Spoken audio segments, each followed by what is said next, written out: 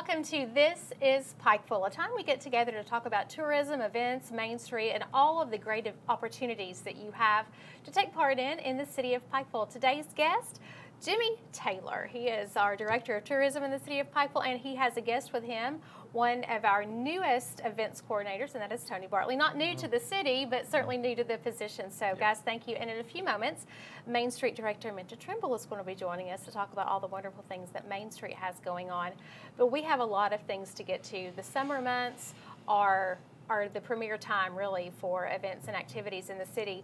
But since we have Tony here with us today, I know, Jimmy, you want to talk about Tony and his new role and a wonderful program that he is really spearheading that is going to be a wonderful opportunity for some very special kids in our area. Absolutely. Tony's spearheading the Challenger Little League for the city of Pikeville. Tony, you want to talk a little bit about that? One of our local residents come to the mayor and the city commission with an idea of starting a Challenger League for mentally and physically handicapped children. He was part of one in another town and just wanted to carry it over and bring it to our city. And the mayor and the commissioners loved it. They gave us the green light, and looking really forward to being able to start that up this year. Let's expand a little bit on what this is going to mean for so many kids. It's not just for kids in the city of Pikeville, but certainly throughout the region that can come and participate in baseball and a Little League activity that they may have not been able to participate in before. Exactly. That is our main objective, is just to get not only the kids inside the city limits. I mean, Pike County, Floyd County, Letcher County, as far as I'm concerned, you know, you can come from, as long as you're willing to drive. We don't, you know, We'll not turn them away. we will not turn them away. Yeah. Exactly. And the group of kids that we're seeking to participate and be the players in our teams are kids ages 4 to 22. Yes. As long as they are enrolled in school, they are eligible to participate. Certainly they can contact you to sign up or to maybe become a coach or be part of this event, but we really want to reach out to our school systems and our family resource directors so they can maybe give us some leads on some kids that may want to participate that might not know about the opportunity. Absolutely. We're also looking for buddies for these children also. Okay. Yeah. Each player will be teamed up with a buddy, so they will be there to help them. Like to catch the ball, to throw the ball, to bat, and just make sure that, you know, if the ball gets thrown or hit towards them, then, you know, the ball's not going to hit them. They're there for their safety as well. How do you become a buddy? That's a wonderful component of It's a this great league component. because it's really it's helping the kids, but it's also giving back, and it has to be a wonderful feeling for the buddies to participate. But how does one become? Be in the buddy program? You would probably end up calling Tony at his office. The number is 606-444-5129, or you can email him at anthony.bartley@pikevilleky.gov. Or you can get a hold of me or any of our staff here at the City of Pikeville, and we'd be glad to direct you to him. Point you in the right direction. Absolutely. I think a vision that I just thought about when you were talking about the buddies and being able to help the kids. A lot of our civic groups and organizations are groups of children and old or young adults that are looking for an activity like this, or maybe a student to mentor, or maybe going into the field of special needs that would really want the opportunity to participate in our Challenger Little League. So a great opportunity for everyone, but give Tony's information one more time so we can certainly direct people where to contact them. His phone number is 606-444-5129, or you can reach him by email at anthony.bartley@pikevilleky.gov. It's a great way, if you're looking to buddy with one of our special needs kids, Cub Scouts, all kinds of children and their adult parents can get some fulfillment out of that, I think. I think that's the right word. Fulfillment is something that will be had by everybody. You know, if you're a mentor, if a Cub Scout, Girl Scouts, and the parents too. You know, you're so thankful for the opportunity to be able to help the kids of our region, and this is going to be a great component of what we're trying to do here and be inclusive of everyone. All of our staff is looking forward to this. It's going to be a great event. Really looking forward to it. Like I said at the top of the show, we have so many events that are going on, and we do want to mention and kind of give everybody a recap of our first Jeep thing, and I did say it the right way, Jeep you thing, know, yes, ma'am. because a lot of people refer to it as the event, but it is a thing, and it is fun. It is one of those events in the city that I feel like for certain will grow and just expand, because we had a lot of Jeeps participate this year and a lot of people go through the obstacle course. Weather gave us a little bit of an issue the night before, so maybe not as heavily attended as what it was first expected to be. We still had still a great turnout. Yeah, we still had 50 to 70 Jeeps Yeah. on this obstacle course that you're looking at right now.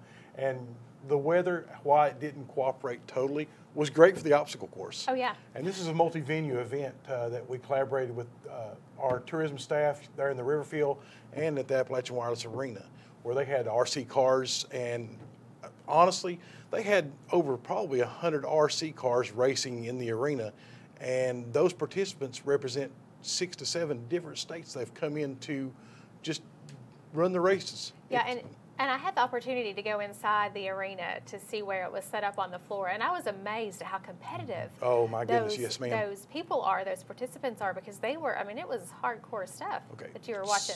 So hardcore that I think this RC event is going to grow next Yeah. year to probably right in the middle of all the arena.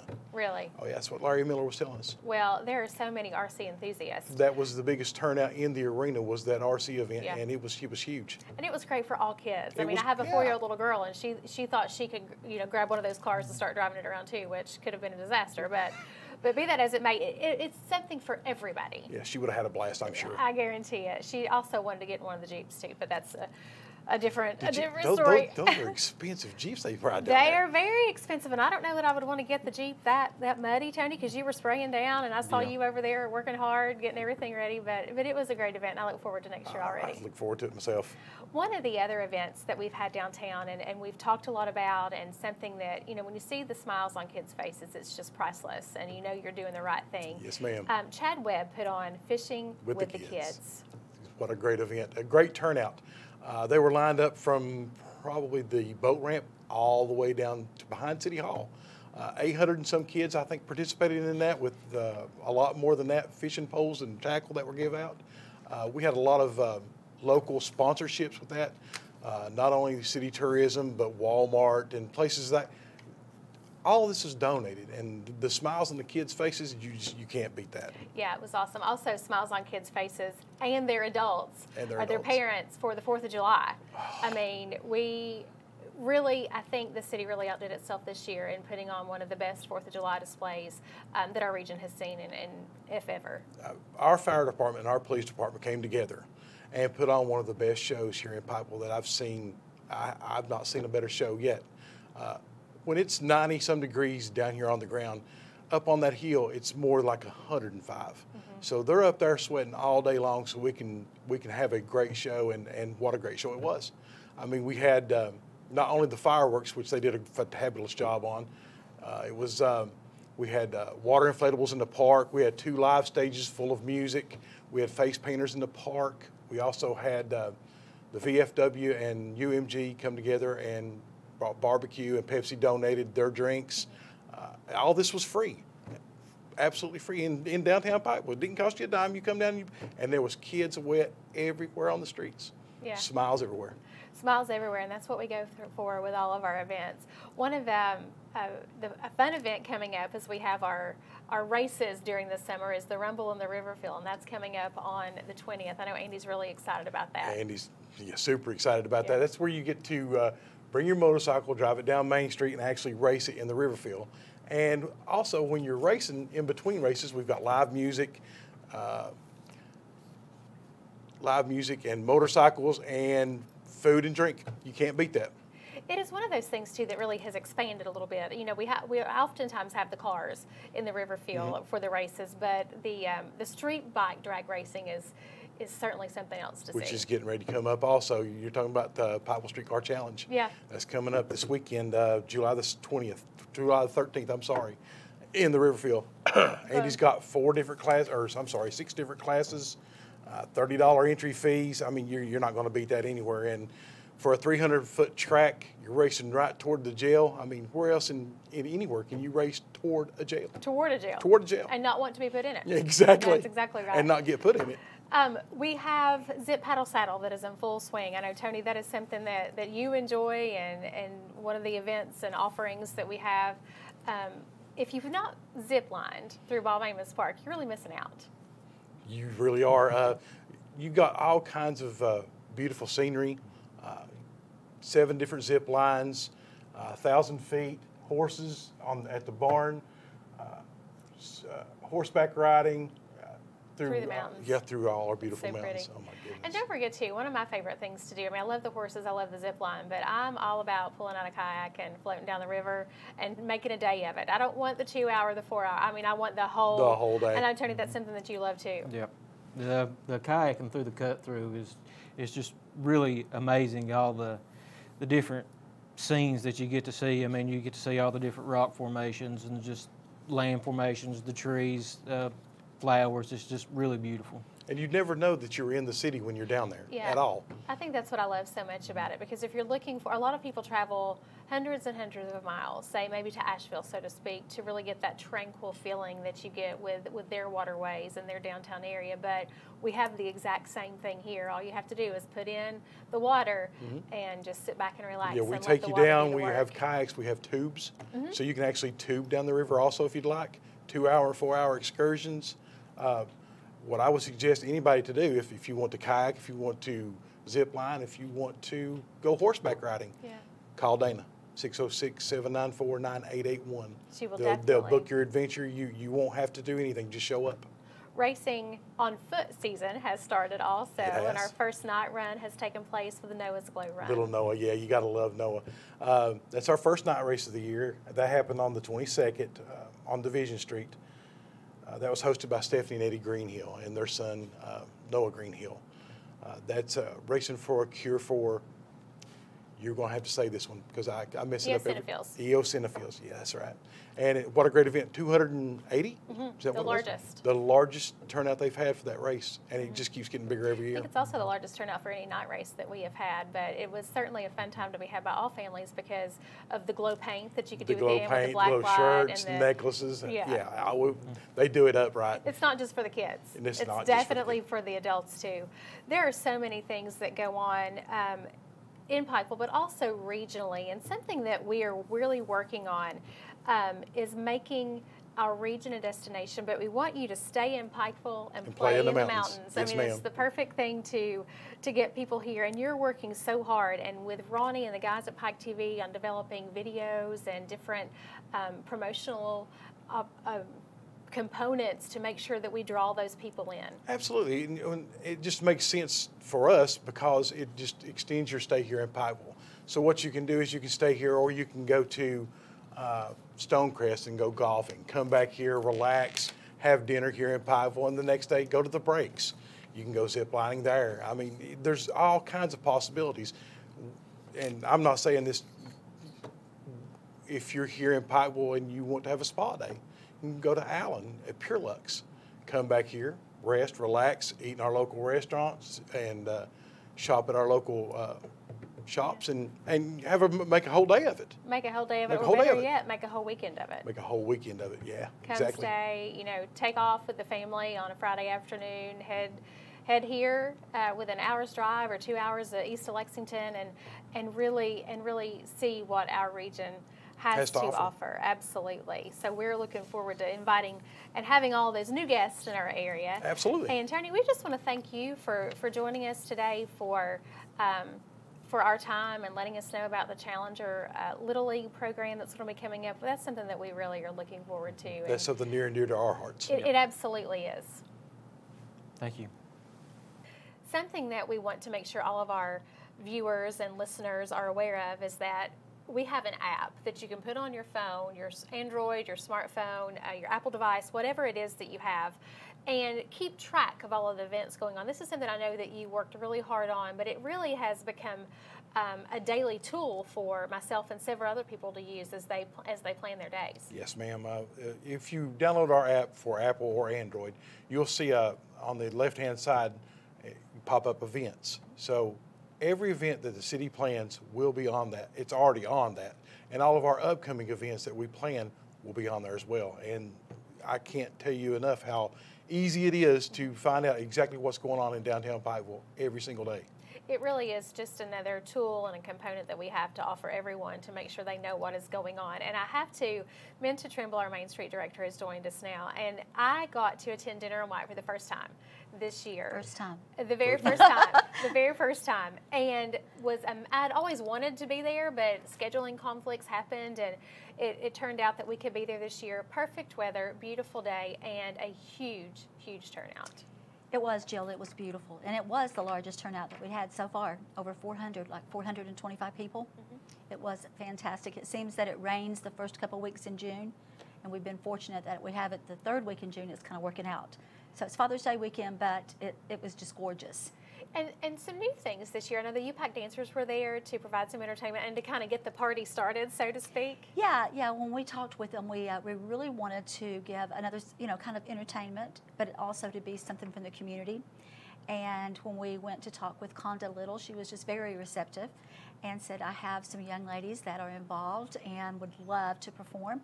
So we said, can you make sure that their costumes are white? And we wanted something a little bit like different than you'd probably see. And they used awesome props. They used a chair, they danced, and it was just gorgeous for those young ladies.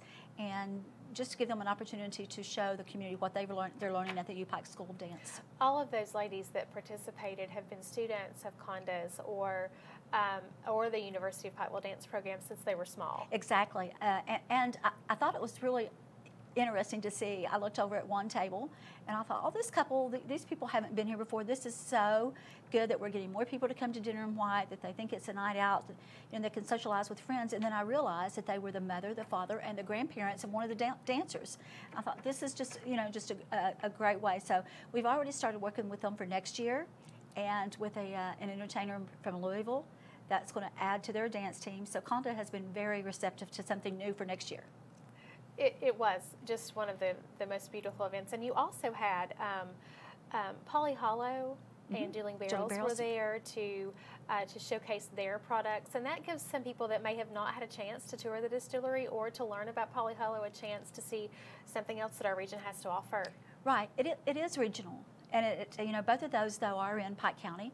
Polly Hollow is located in Forest Hills, Kentucky, and they're a distillery that makes moonshine. And then, of course, we have our ones on 2nd Street that we're so proud of to call our hometown. And they have formed a great alliance together. So we had a table for each. Each of them brought mixed cocktails made out of moonshine, and that was it was a little different because you didn't have to stand in line for something. If you wanted to taste the moonshine, you could walk over and experience the Johnny Appleseed from Dueling Barrels, which was made with one of their their apple pie moonshine. Yes, ma'am. Yeah, and then from Polly Hollow, they had the blackberry lemonade moonshine, and it was made with blackberry jelly from one of the local farmers here, from Charlie Pinson. Yeah, Joyce and Charlie. Yeah, so that just gives it the sense of the community as to the way it should be. And we had so many great sponsors to that. I mean, you can't say enough about the businesses in Pikeville and the surrounding area that want, to showcase the community through their sponsorship, and we're very proud of that. Yeah, and of course the big prize of the night, you don't go to an event every day that gives away a diamond, right? No, you don't. Not just a little diamond, but a diamond. Right, it was 3/4 carat. We want to thank Hefner's Jewelry for that. And Hefner's got their start in downtown on Caroline Avenue. And David, I know he is, third generation, and I know his mom and his dad, and it was just an honor when we called him. And that came about from our committee chairman, Suetta Clevenger and Tim Collins. They approached him and said, would you like to be involved? And he was like, I really do want to give back. So it was a great night for him and for everyone else that gave. Well, we had a couple other gift baskets too, Dueling Barrels, Polly Hollow. And we want you to know that next year that it's going to be the 3rd weekend in June, and we hope that everybody can join us and start looking around in January, because this year, it got kind of like everybody waits to the last minute. But I think we're going to have a different concept, is that waiting to the last minute might mean that you not get the seat that you want. Right. You know how on an airplane you can kind of reserve your seat, and then sometimes you have to pay a little bit more for a little bit better seat. And so we're going to maybe look at that, and maybe that will entice people to do things a little earlier, which will free us up to have a little bit better planning. Well, I look forward to it again next year, and it is really one of the most, if not the most beautiful and a premier event that we have in the city during the summer months. And I know the planning is already underway, and I can't wait to see what you and the Main Street Committee come up with for next year, because I know it'll be spectacular. Well, and I want to take this minute to thank, UMG and the City of Pikeville.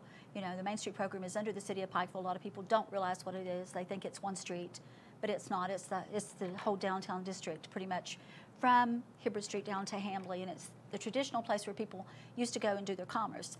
But we could not make that beautiful scene without UMG and the city and the workers. I know Jimmy was out there that morning at 7:30, and Andy and Tony as well. So the board, everyone, so many volunteers. It was great. Brian Morse. Yeah. When we think about that undertaking of getting all the chairs and the tables out for 450 people, you think, how can we have that manpower? So Brian was good enough to lend us, some of his program that, and volunteers for the community. Also the Arena. Yeah, those guys are awesome. Oh my goodness! And, From sun up to sundown, they're there setting up tables, chairs, helping hang decorations. You can't beat them for a workforce either. Well, and it's just one big team effort, and it's not a City of Pikeville event, it's not a Main Street event, it's a community thing that we want everybody to join in, and we love it. Teamwork makes the dream work. There you go. It is. Oh, I like that. That sounds like a good T-shirt. It is a good T-shirt.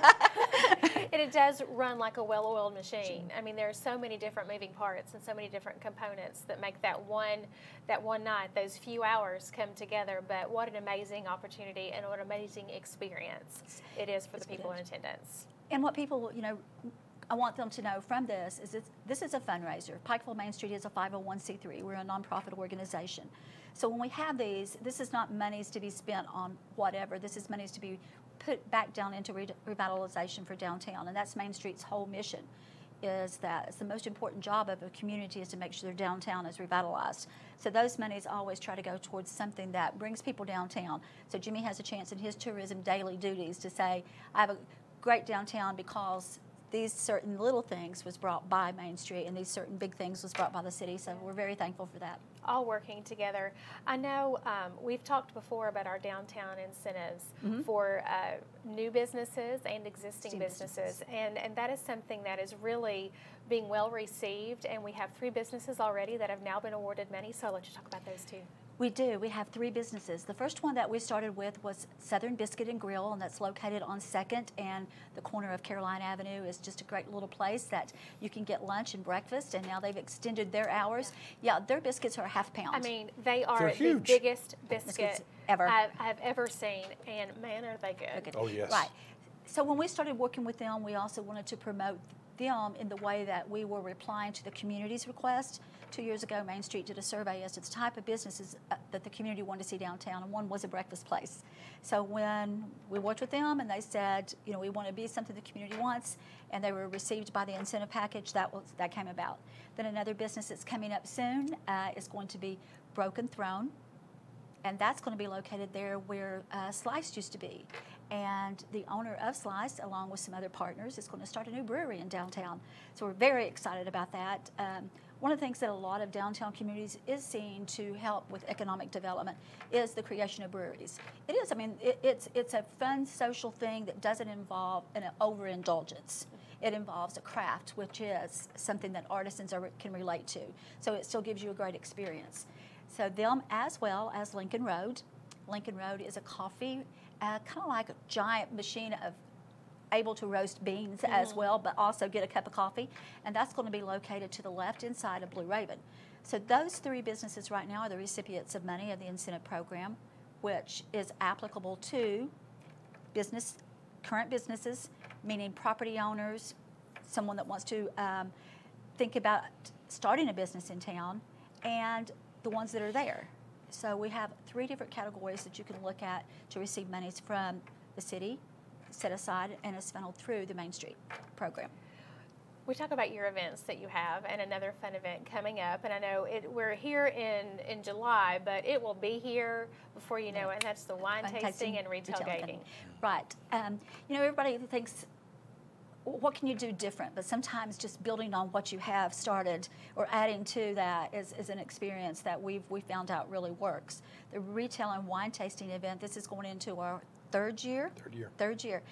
So that event was created to really highlight our merchants And we know that, you know, downtown is probably never going to be the place that you would consider all of your needs for retail. It's becoming more of an experience economy. So the ones that are there get that, because we've told them, let's work together to showcase what you have. Let's bring it out to the street during this event. Let's make it a fun thing for people to meander in and out. So we paired that with wine tasting, and the winery is from Lawrenceburg, Kentucky, but they're hometown natives of Elkhorn City. That's Joe and Francine Sloan. And so we're so excited because this year we're going to invite more wineries. It's going to be larger. On Division Street, we're hoping to include a word that, a two blank word that we've been working on for a while, and that's food trucks. And so we're really excited about that, and large games to where people can hang out, experience a different type of cuisine from a food truck, play some games, but then experience something, you know, through the retail and wine tasting. And the merchants get such a great sense of involvement with this. And a great turnout, too. A great turnout. Yeah. And if we have good weather, it is always heavily attended, and certainly something that people look forward to, and you really make a day of it. And mark your calendar for that. That's September 28th. And I wanted to go back and say, we were talking about the app. I had someone in my office day before yesterday, and I have this large calendar of all city events. And they're like, can I get a copy of that? And I pulled up my phone. I said, right here it is. It's the app. You know, and I said, all you have to do is download the City of Pikeville app and visit Pikeville right here, and that's that calendar. Click it, and you got Click all it and the go. So all of Main Street events are on there, as well as fundraisers too. And if you're on the app and you want to swing by the new arena, and we always say we are getting used to saying the arena, the Appalachian Wireless Arena, stop in there to the Visitor Center because it gives all kinds of information, write cards on things that are going on around the area. I've got some vendor information. Local and regional rack cards. I've got Pikeville branded shirts, mugs, keychains. You can also get some Dueling Barrels branded shirts for our new motorcycle map that we just put out. It has the Dueling Barrels circle in it. I don't have a picture of that shirt yet, but stop by the Visitor Center and you can pick up one today. Yeah, if you saw the video there's also a little kiosk there that you can book events. You can book events. You can also book tickets for the Appalachian Wireless Arena as well. Oh, even and better. the Appalachian Center for the Arts. That's right. It's all about the app, isn't it? It's all about the app. The app, your app. That's right. Exactly right. Guys, thanks so much for your time today. There's always so much going on in our city that we want to let people not only in town know about, but also on a regional level too, because as we say, you come to Pikeville to stay, but you play in the mountains, and certainly we want to be the host for everybody who wants to have that experience. Absolutely, Jill. Jimmy Taylor, Minta, thank you. We want to thank Tony for being with us today too. Always great information, and we'll visit again soon. Thank you, Jill. This is Pikeville. Thank you so much for joining us.